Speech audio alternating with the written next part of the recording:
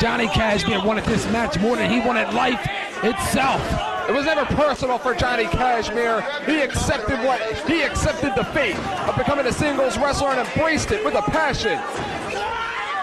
Johnny Kashmere dropping Trent Acid, and again, clothesline in the bar, ZBarr on the top rope.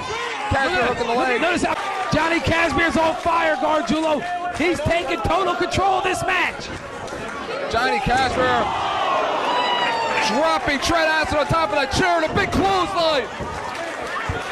And what can Trent Acid do to stop this train called Johnny Kashmere?